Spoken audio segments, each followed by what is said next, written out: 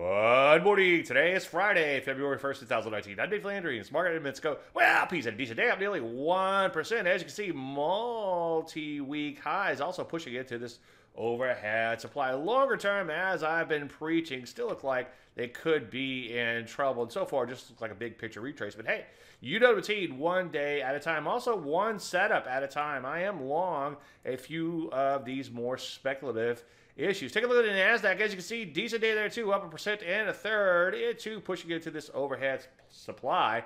And it too, longer term, still looks like it's in trouble. You know the routine though. Stop me hearing this before. Take things one day at a time. Take a look at the Rusty. Yeah, not a bad day there too. As you can see, pushing into overhead supply like the other indices. And also, like the other indices, he tried to say, still like they're in trouble. Still looks like it's in trouble longer term. So what do? Well, just make sure you're very selective. Also, with the market overbought like this, you probably don't want to jump in any new longs right now unless you really like the setup. Any questions? Dave at DaveLandry.com. I'm Dave Landry, and you just heard Market Minute.